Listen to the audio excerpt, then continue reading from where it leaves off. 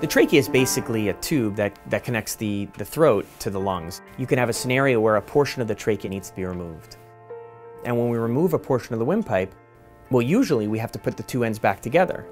But sometimes we don't have enough length left, and we can't put the two ends back together. And for those patients, they're left with no option, and some of them die. When we got together for the first time, one of the concepts was the idea of 3D bioprinting for tracheal reconstruction. So the trachea has unique mechanical properties, and if we can replicate those properties using 3D printing technology and create a living graft using tissue engineering, we could hopefully produce a tracheal replacement, a living biological tracheal replacement.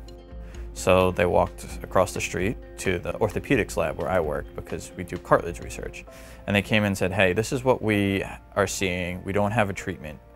We're thinking, what can you guys do? And we're like, oh, you know, we can do that now. We can work on 3D printing tracheas and segments and move forward from there. And they were shocked that this is technology that we have and exists and we can use. Todd actually said, you know, I think I can actually modify a two-head system and make it a bioprinter, and it worked.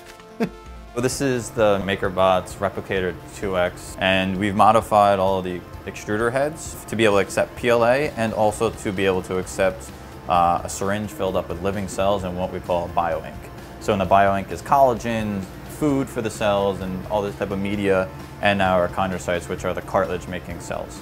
A lot of this is the universal paste extruder, which you can go on Thingiverse and download. So the way it works is it'll put down a couple layer of PLAs, which are the structure, the scaffolding. It'll then inject the cells into the void space that it created.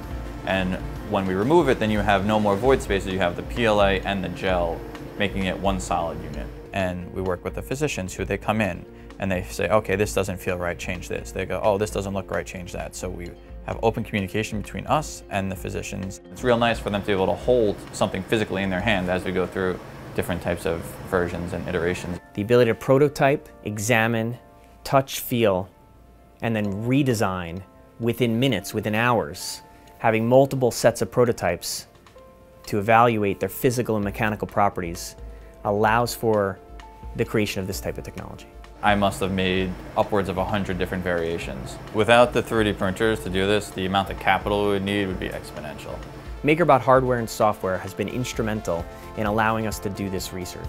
Without the ability to fabricate designs quickly, we wouldn't be able to do any of this. The implications of our work can show that not only patients, young patients, pediatric patients that suffer from this, and there's a number in the hundreds of thousands of individuals in this country alone that suffer from this, can breathe with customized implants that we can design for them. Knowing that I could potentially have designed something that'll end up saving someone's child is the most exciting thing I could ever ask for.